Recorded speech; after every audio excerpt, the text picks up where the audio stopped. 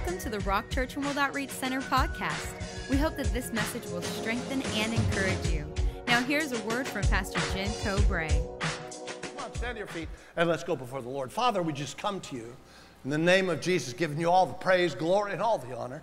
We thank you, Father, we haven't come to hear from a man. We haven't come to hear from a woman. We haven't come to hear from a tall man, short man, black man, white man, brown man. We haven't come to hear from an old man, young man. Well, we don't give a flip about that stuff, God. What we care about is we have come to hear from the teacher of the church, who's the Holy Spirit. So all of us are in agreement. Holy Spirit, come, touch us, heal us, strengthen us. Open us up and pour yourself in a great way with wisdom into our hearts. And we'll give you the praise, glory as you bless us in everything that we do. May it go to the glory of God. Now, Lord, as you bless us, we want you to bless all the churches in the Inland Empire, as well as around the planet, that are preaching and hearing the gospel of the Lord Jesus Christ. So bless them, Father. Bless our Baptist brothers and Lutherans and Methodists, Episcopalian, Charismatics, Pentecostals. Thank you for Calvary Chapels in Harvest Oak Valley and Oasis and the Way, the Will, the Way, the Well, the Inland Christian Center, the Assemblies of God, Foursquare, Catholic. We just love them all, God. We're not against anybody that's preaching the gospel. They're our brothers and our sisters, and we're grateful for them. Bless them as you would bless us, and we'll give you the praise, give you the glory. In Jesus' mighty name, with a great big shout, we say amen. Go ahead and take your seat. Go with me to Hebrews, the 6th chapter. Before I give you the title of the message, what I want to do is I want to rewind your thinking just a few minutes. I want to go back to, if you will, the 6th chapter, verse number 12. Talk to you a little bit about that, to kind of refresh your thinking so that we can understand verse 14 and 15 a little better, instead of just jumping off from verse 14 to 15. So listen closely and pay attention. Then I'll come back and give you, for those of you that are making notes, and all of you should be making notes, I'll give you a title of the message. Hebrews 6th chapter. Remember in verse number 12, it said these words, great verse. In the 6th chapter, verse number 12 says these words. It says that you do not become sluggish. In other words, don't lay around, do nothing. Just, hang on, be a deadbeat Christian. That's what he's just really talking about. But imitate those who faith and patience inherit the promises. I love the word promises. Notice the word promises. It doesn't say promise. It says promises, because you know what? A lot of times people try to say, well, the promise is heaven. Can I tell you something? Of course the promise is heaven, but it's a whole lot more than heaven. That's why it's plural on this. It's a lot more. Heaven's already taken care of. In heaven, you're not going to have any lack. In heaven, there's no sickness, no disease. The streets are made of gold. You're going to have it all made when you get to heaven. The object is between now and heaven, what are you going to do with your life? There are promises that God made to Abraham. Now he tells us, if you'll remember the word imitate up there is followers. And that, some of your translations say that. Remember, it was called fellowship is what we called it. The great leaders are great followers of the things of God. So when God tells us to follow somebody because somebody attained something, he's trying to say to us that if you follow the way they followed, you also will attain something. And what it is you attain are the promises that God gives you. Man, that's amazing. I know a lot of Christians, they call themselves Christians, they love God, they even go to church, but guess what? They're not attaining the promises. They just live normal lives, they just get by, they barely get by, they wonder why most of the time, why some people are blessed and other people aren't blessed. But he makes this statement. Remember this when Pastor Luke presented it so clearly and so wonderfully, through faith and patience. If you're going to have faith, you're going to believe God for something you can't see. Believe God for something you don't know how it's going to work. Believe God, you don't know where it's coming from, but you're believing God because it's a will of God for your life. Then you're going to have a quality added to your faith. And the quality here is the word patience. Patience is not asked to us for no reason whatsoever. Oftentimes when we're believing God for something, it does not come immediately. It doesn't come for a long period of time. Think about how much patience David had to have. Think about how much patience Joseph had to have. Think about how much patience Paul had to have. Think about how much patience most people that ever attain anything like Abraham himself Think about how much patience they had to have before it ever manifested itself or comes to pass. So you and I learn this incredible, wonderful message that if we're going to follow somebody, let's follow somebody who does something, inherits the promises. And how do you get it? Through faith. And how do you get it? By applying to faith patience. And then I love this. Then it came along the very next verse number 13. Remember, Pastor Dan presented it so well that God made a promise to Abraham because he could swear by no greater, he swore by himself. In other words, where's God going to make a promise and say, I'll back it up? I guarantee it. Could God come along and say, you know, I guarantee this promise by Washington Mutual?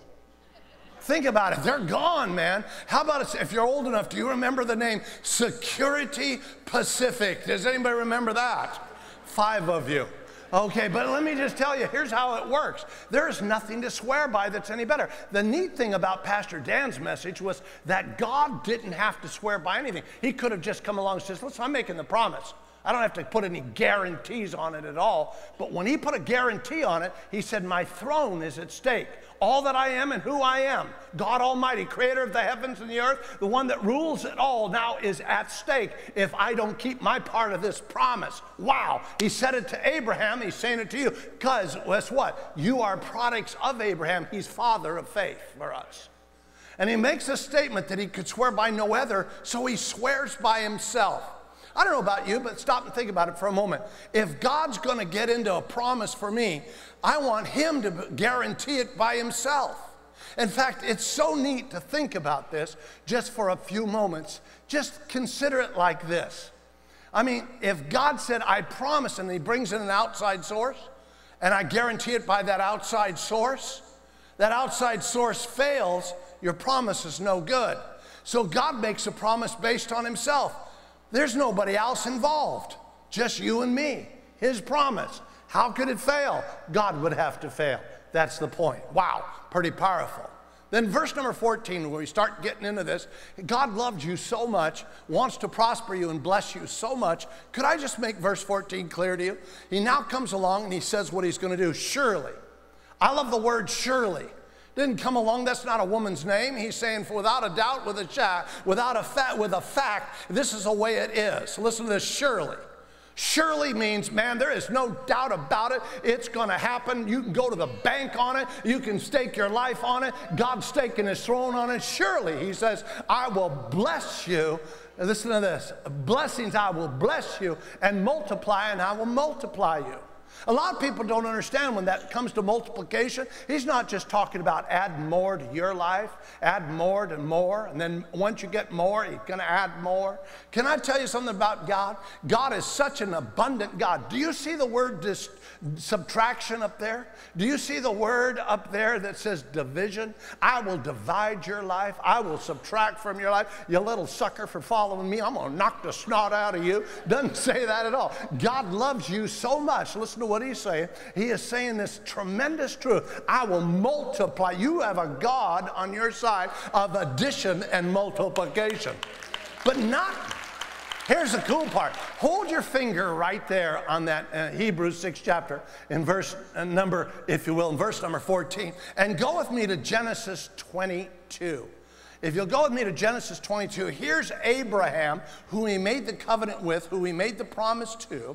And Abraham has just finished offering up his son Isaac. And when God saw that saw that Abraham loved his son so much, but he would not hold his son back. God was more important even than his own son. Then God makes a statement to Abraham. The statement that he makes to Abraham has to do with you. Ooh. The statement he makes to Abraham has to do with you. He makes this statement. He says this in verse number 15. Then the angel of the Lord called on Abraham the second time out of heaven and said, myself. I love this, don't you? Myself. In other words, I haven't sworn by anybody else. There's nobody involved in it but me. There's nobody can fail but me and God. God's in it. There's nobody can fail.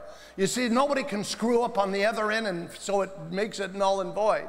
He says, myself I have sworn, says the Lord, because you have done these things, I have not withheld your son, your only son. Verse number 17. Blessed, I will bless you. Multiplied, I will multiply you. And then he defines it. Watch this. And he says, your descendants as the stars of the heavens and the sand, and which is on the seashore. And your descendants shall possess the gates of their enemies. In other words, he comes along and he says, I want to bless you so much, not that you just get blessings upon blessings, but I want to bless you so much that your descendants get blessed. That your children's children get blessed. In other words, if you're going to hook up with God, don't expect God just to do something for you. God wants to do something for you, your children, your children's children, and your children's children's children. Oh my goodness. God is a God of, if you will, of generations. God wants your descendants to be blessed. And so this is not just about you getting into this for yourself. This is not just about you. This is about your children's children's children. This is about the future, the destiny, the purpose of your family heritage. God wants to bless you so much that your children get blessed. Wow, that's amazing to think about that. And I love the part that says, and the descendants shall possess the gates of their enemy. See the word gates? You ought to circle it in your Bible. The word gates means governments. In other words, the enemy that governs over the things of your family's future is now being defeated by the blood of the Lord Jesus Christ. And they will reign over the enemy's governments. Man, in other words, here's what the New Testament says. No weapon formed against you shall prosper. Is anybody listening? So good. Go back with me to Hebrews in the 6th chapter. But I want to point something out to you. I want to point out, if I can, I want to take you to Hebrews, the 6th chapter, verse number 15. I want to pop it up on the overhead, and I want you to read this. And so after he had patiently endured, he obtained the promise. See the last part of the verse that says, obtain the promise? That's different than Hebrews, the 12th chapter, but it's almost the same thing 3 verses later. Now, wait a minute. He's saying the same thing 2 different ways. In fact, let's take a look at, if you will, Hebrews, the 6th chapter, verse number 12. Let me put that up. It says, and that you do not become sluggish, but imitate or follow those who through faith and patience inherit the promise. Wait a minute. Verse 12 is inheriting the promise. Verse 15 is obtaining the promise. In fact, let me have you highlight it because I want you to see that. John, could you do me a favor? See the word inherit up there? Would you highlight it so that people can see we're saying the same thing, but we're saying it 2 different ways. Inherit the promise, verse 12. Verse 15, I want you to take a look at it again. Go to verse number 15. It says obtain the promise. Could you highlight the word obtain? Now, what's the difference between obtaining and inheriting? Did you know that people can inherit and not always obtain?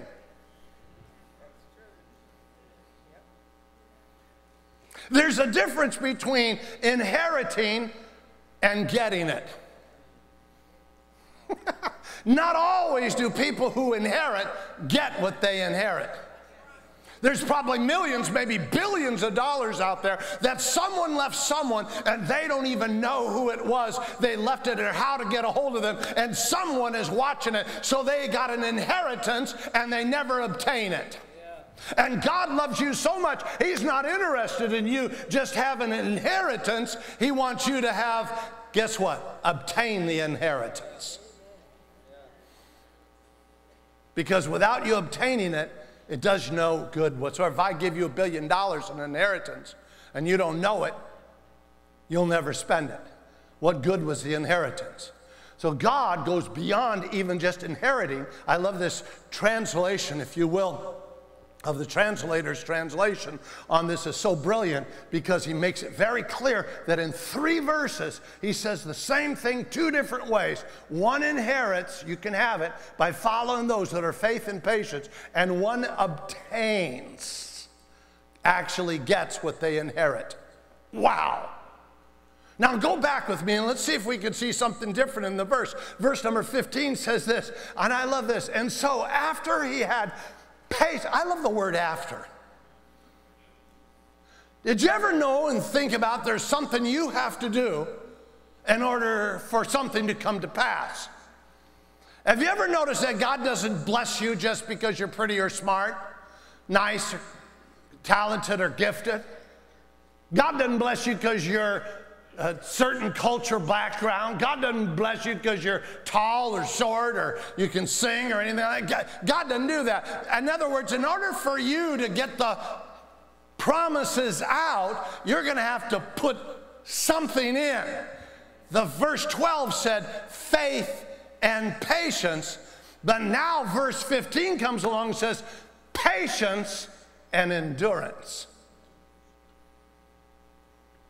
And it's in the patience, faith with patience and endurance that gets you the obtaining of the promises.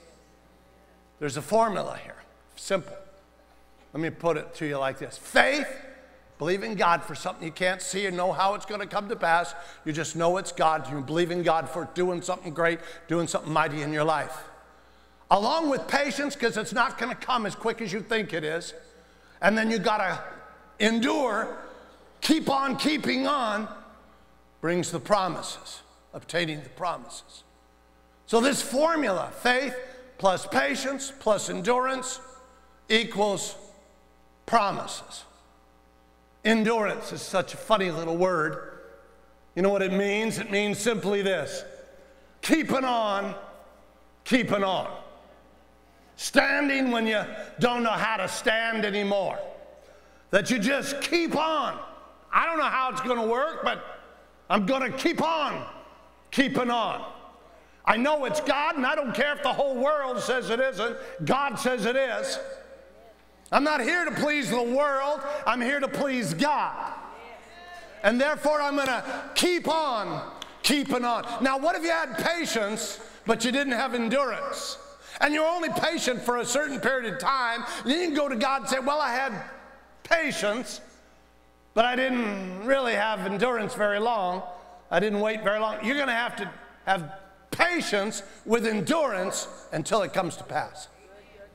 Everything, even your salvation.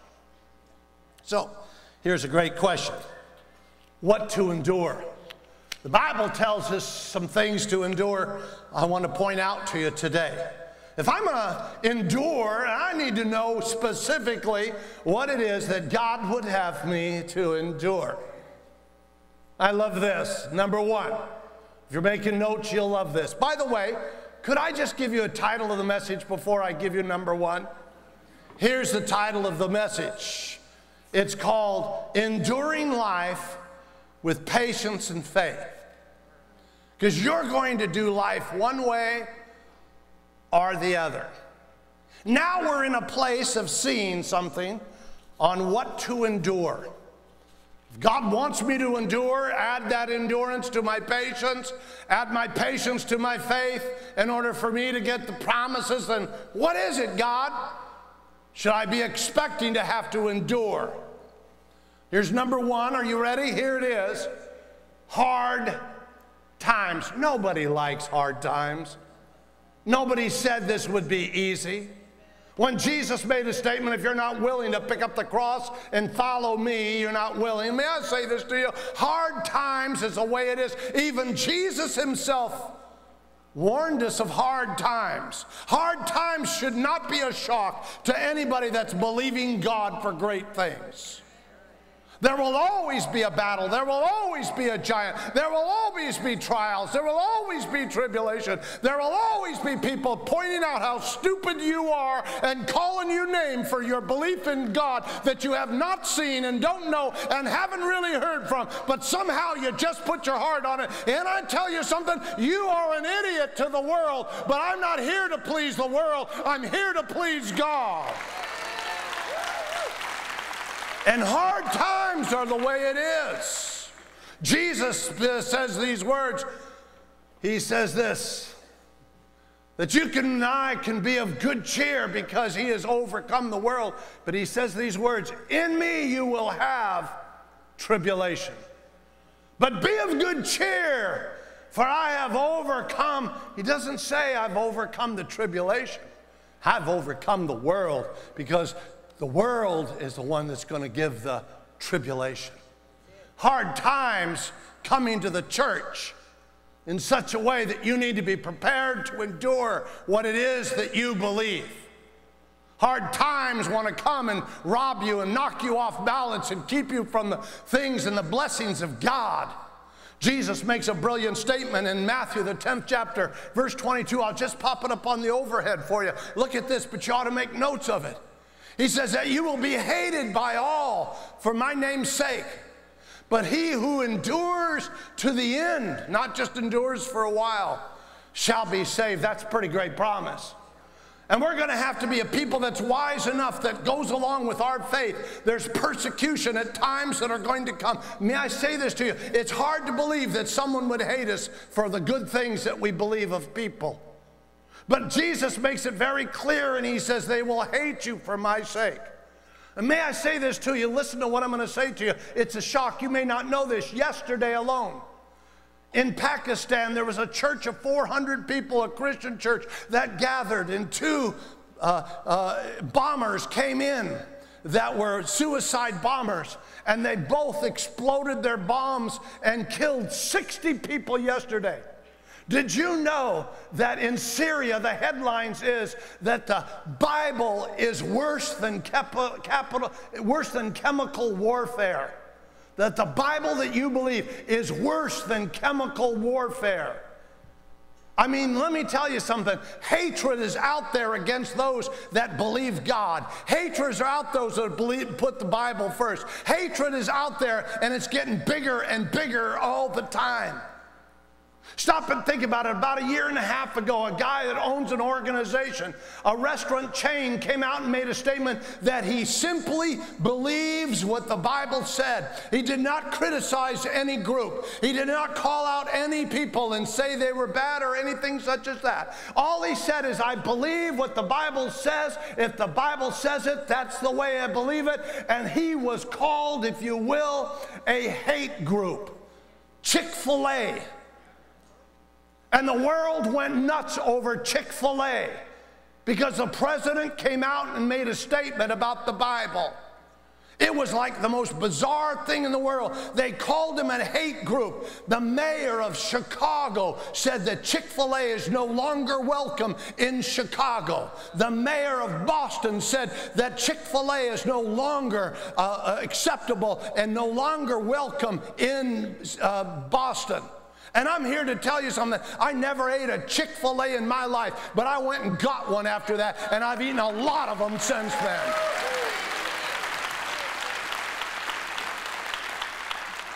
You will be hated for my sake, Jesus says, but endure these hard times. It's coming. It's building. You're going to have to either stand for what you believe, even if it costs you your life, because there's a greater life waiting for you. Are you listening to me? We don't back off. We don't shut down. We don't change our thinking to get along with everybody else. We're people who stand and endure hard times. Come on, somebody. The second thing that you're going to have to endure, and what to endure, is temptations. I define temptations as simply this: something that draws you into the crazy world of the flesh. If the flesh runs you in any area of your life, it's crazy.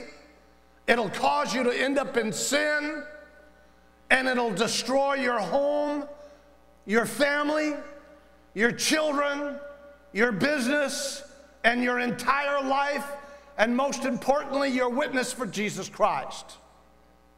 And I'm here to tell you, when the crazy world of the flesh is entertained, you cannot do anything else but fail. And I know it's hard because we think we're all private and no one really knows. But the things that you meditate on is the things that you will eventually do. And those things may be sin that brings you, James tells us, to death. And you're going to have to learn, and this is a learning process. Let me say it again. You're going to have to learn, and this is a learning process. Let me say it one more time. You and I are going to have to learn to cast down imaginations things, thoughts that exalt themselves above the knowledge of God and bring into captivity every thought. We cannot let the arena of our battle of faith just go anywhere it wants to. When it's ungodly, we get rid of it. If you don't, then you're entering into the crazy world of the flesh, and you will die by making decisions by that. Somebody needs to love you enough to tell you the truth. Jesus, in fact, James, who's the half-brother of Jesus, the pastor of the church of Jerusalem. I mean, you talk about credentials. Can you imagine if I was a half-brother of Jesus and the pastor of the church of Jerusalem? I'd sell my CDs for $500 each. I wouldn't. Nobody would buy them anyway. I just give them away anyway. Here's the point. He makes a statement, first chapter, verse number 12, about temptation. Blessed is the man who endures. Let me tell you something. He's not saying blessed is the man who endures temptation because you can't. He's saying, blessed is the man who endures temptation because with the power of God on the inside of you, you can. God would never ask you to do something you cannot do. So he tells you what to do, how to do it, how to set it up, how to get it done, and then empowers you with the Holy Spirit to get it done. God would never ask you to do that. So when he says, blessed is the man, does God want you blessed? He wants you blessed and multiplied to your family. So God wants you blessed? Absolutely. So he says, blessed is the man who endures temptation. You don't let temptations run you and your thoughts. You run temptations out of your thoughts. Is anybody listening? Very important for all of us. Don't let it draw you into the crazy world of the flesh. Get rid of it by the power of God. We're talking about what to endure. 3 things: hard times, temptations, and number 3, I love this, God's correction. Oh, I hate God's correction. I want God just to go along with everything I do, think, and say. I don't want to be corrected by God. I want to be left alone. But how can a God who loves us so much let us just go in the wrong direction and not correct us? Aren't you at least a parent that if you saw your children in the streets, you would do everything you possibly could to get them out of the streets so they didn't get hurt? And yet God comes along and corrects us, and we only see God as a loving God. But can I tell you something? In the midst of correction is love. My daddy used to use a belt when I was a little boy. I hated that belt. He would make a statement to me all the time that's going to hurt me, son, more than it does you. I never believed that until I had my own children. But I want you to know something. The belt, which is not Bible, the Bible says the rod, but my daddy didn't read the Bible. But I thank God for the belt, because it drove the foolishness out. So when it came time to mess around, I was afraid of what my dad was going to say when I got home, and I didn't go with the pack. Because a dad that loves his kids will correct his kids. And God the Father is no different. You may not like his correction, but it'll get your attention and get you to think about where you're at and make some changes. In Hebrews, the 12th chapter, pop it up, verse 7. If you endure chastening, that's of the Lord. God deals with you as with his sons. For what son is there to whom the Father does not chasten?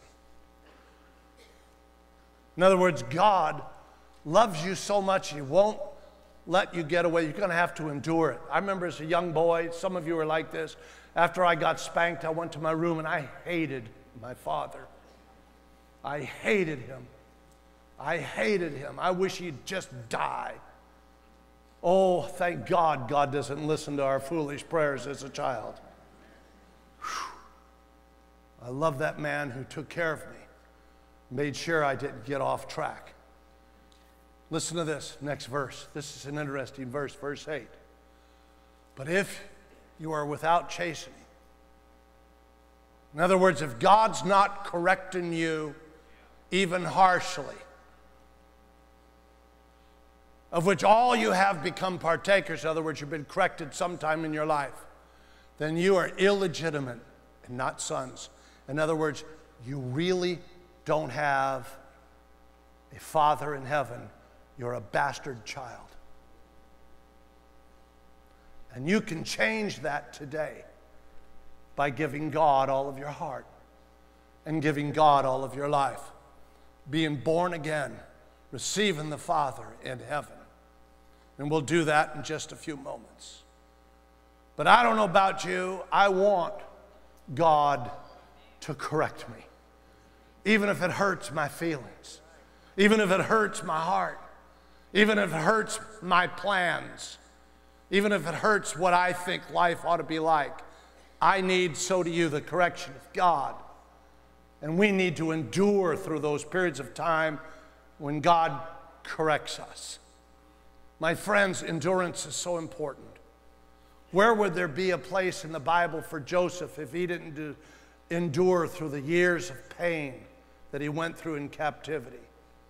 Where would there be a David in the Bible if he didn't endure the years of Saul chasing him? Where would there be in the Bible a Paul the Apostle who had to endure over and over and over again? Every great man and every great woman of God, one thing about their characters, they were in there, they stayed there, and when the world fell on them, they kept on going with God. And today, that's the way we are, you and I. We're people who are learning to put the formula to work, to get the promises. Faith plus patience plus endurance brings promises. If God spoke to you today, come on, give him a great big praise the Lord. Will you do that? Isn't that good? Real quick, I want you to endure me while I ask you, there's those of you that need to get right with God today. Let me just cut through the chase. Cut out all the religion, ceremonial rituals, traditions, and bull, and say it like it is. It's San Bernardino. Some of you that are in here need to get right with God, and you know it. You've been walking lukewarm. That's a little in, little out, little up, little down, token prayer, occasional church attendance. You know, you're really not against God. You know you're not. But you're not wholehearted for God, and that describes you perfectly. And it's time for you to give God all of your heart and give God all of your life.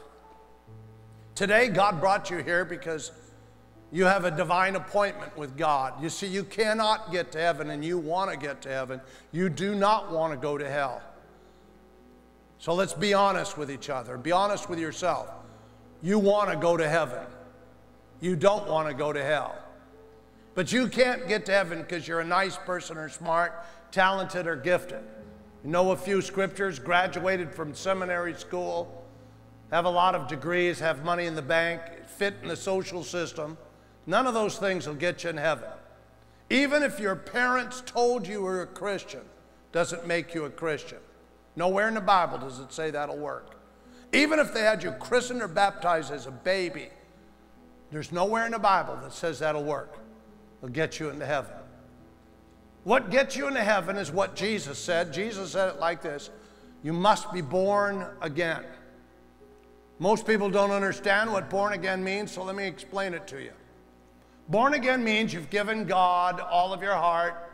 You've given God all of your life. I emphasize the word given because you got to give it to him. He's not a thief to rob you of your heart and life. He's not a conniver to talk you out of it or manipulator to hit you in the head with a 2x4 and make you do it. You got to give God willingly all of your heart and all of your life. And if you haven't done that, you're not saved. And someone needs to tell you. And I love you enough, respect you and honor you enough to cut out all the stuff and tell you like it is. Today is your day of salvation. Today you have a divine appointment. You've had one with plumbers and doctors, attorneys, and dentists all your life. But today you have an appointment with God, and God is in this house drawing you home now. And today you need to give God all of your heart. You need to give God all of your life. You say, Pastor Jim, how do I do that? Let's do it God's way. Jesus said, if you confess me before men, I'll confess you before my Father. But if you deny me, I'll deny you. So in a moment, I'll count to 3. I'll go like this. 1, 2, 3, and I'll pop my hands together and go, bang. When you hear that sound, bang, your hand goes up. I'll see your hand go up. And what you're saying by the raising of your hand is, I don't want to go to hell. I want to go to heaven. I want to give God all my heart, give God all my life, be born again. I'll see your hand go up and you put it right back down. How simple is that? So simple. Jesus said when he comes back, and you know he is, that he better find you hot or he better find you cold. Because if he finds you lukewarm, he'll vomit you from his mouth. You know what he just said? That people that call themselves Christians that are lukewarm are not real Christians at all, and they're not going to make it. Wow. Some of you might fit into that category. Today, let's make the change. You need God on your side. You need the blessings of the Lord, the promises of God, and you need God who loves you and is a good father to correct you. But until you give him all of your heart, give him all of your life, it's not going to happen. Today is your day of salvation. When I count to 3, I pop my hand together. Your hand goes up. Who should raise their hand? If you've been running from God instead of to God, I'm speaking to you back in the family rooms, wherever you're at. If you've never given him all of your heart, back in the foyer and the top, wherever you're at, I'm speaking to you. If you've never given him all of your life, I'm speaking to you. Get ready to put your hand up. You say, Pastor, wait a minute. Hold on, Pastor. You want me to raise my hand? If I raise my hand, I'll be embarrassed. I can't raise my hand. People I came with will see me. People that are behind me will see me. I'll feel funny. Yep. Now stop and think about it. Don't you think if you end up in hell, you'll feel even funnier? Then what are you going to raise to get out of hell? There's no exits. Come on. You're in a safe and friendly place. This is how we all got right with God. Today, just your day to get right with God. We'll be excited about it. Don't let anything stop you from getting your hand up. Today is your day of salvation. I'm going to count to 3. Here it is. I'm going to pop my Bible. And today you get your hand up all across this auditorium. Today is your day. Ready? Here it is. 1, 2, 3. Let me see your hands. Let me see your hands. There's 1, 2, 3, 4. Thank you. 5, 6. Go ahead and sit down. It's okay. I got you. 6, 7. Thank you. God bless you. 8. Back here. Thank you. 9. Thank you. 10. Back over here. God bless you. There's 11. Back over here. Thank you. There's 12. Thank you. Over here. Anybody else? Anybody else real quick? There's 12 wise people. Don't miss this time. That didn't embarrass them. I won't embarrass you. Anybody else needs to get their hand up. I'm going to go through this audience one more time, giving you one more opportunity, and you made your choice. There's 12 wise people. Anybody else? Anybody else that didn't get your hand up, but you know you need to? Anybody else? Anybody else? Anybody? Yes, there's another one, 13. Anybody else? Anybody else? Well, let's give the Lord a great big praise for 13 wise people. Okay, here's what I want you to do. All 13 of you, I want you to get a hold of your coat, purse, sweater, Bible, friend. Get your stuff. All 13. If you're serious about God, now I want you to get your stuff, get out of your seat. Get a friend if you need to. If you're sitting next to, check with the people you're sitting next to. Just say to them, come on, I'll go with you if you need to go. And get in the aisle, meet me right here in front. No one leaves during this period of time. That's rude when the Spirit of God's bringing them up and you're walking out. Don't do that. You wait. I'll dismiss you in just a moment. But let's let the people get out of their seat and come. All 13 of you. And if you didn't raise your hand, but you know you should have, you can come too. Come on, come on, come on, come on, come on. 14, 15, and 16. Come on. Amazing love, how can it be? You, my King, would die for me. Amazing Come on, come on, come on. love, I know it's true. It's my joy to honor you. Amazing love, how can it be that you, my King, would die for me? Oh, they're coming. Give them a hand as they come. Amazing love, I know it's true. It's my joy to honor you in all I do. Thank God you guys have all come. Put a smile on your face. This is a good thing, not a bad thing. You know, you're not dying and going to hell. You're going to get to go to heaven. That ought to make you happy. So I want you to look over here to your left. Here's this guy waving at you. His name is Pastor Joel. He's a good guy. He's going to do 3 things. 1, he's going to pray with you to invite Jesus into your heart. 2, he's going to give you some free stuff, what to do next. You know, now that you've made the commitment to Christ, what does God want you to do? He'll tell you in that little booklet's easy to read. And the 3rd thing, he's going to introduce you to a program that we have called Spiritual Personal Trainers. He'll explain what that means. Let me just say it like this. They'll meet you before church service and encourage you. You need people to encourage you, not to go back, fall through the cracks, but to go on with God. We're here because we love you and want to take care of you, provide for you, meet your needs. We want to help you every way we can as a church. So please, come on, don't get lost. Don't just come forward today. Make it in your heart to plan. Give this church 1 year of your life, and I'm telling you, the rest of your life will absolutely explode with the blessings of the Lord. Trust me, it's true. Make a left turn and follow Pastor Joel right over there. Come on, let's give them a great big warm thank you, Jesus.